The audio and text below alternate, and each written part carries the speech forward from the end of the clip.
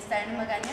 I'll be doing a monologue from the play called the Cradle Song. It's from Gregorio Martinez Sierra.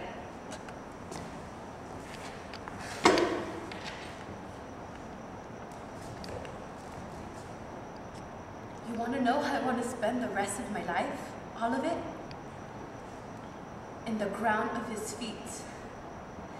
Looking up to his eyes and just hearing him talk. You don't know the way he talks. He knows everything.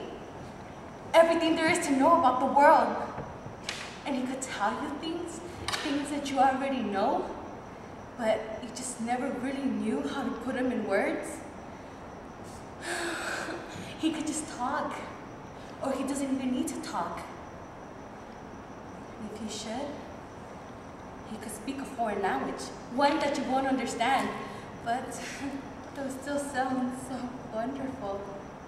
It's just his voice. His voice, there's something about his voice. It's like, it seems as if he's known you the rest of your whole life, and he's been talking to you ever since you were born. You just don't hear it with your ears. You hear it and you feel it, and you just feel it throughout your whole body every time he talks. Oh. And when the first time, okay, Mother, the first time he ever said my name, Teresa. It was as if it was the first time ever hearing his name. It's like as if I never heard it before.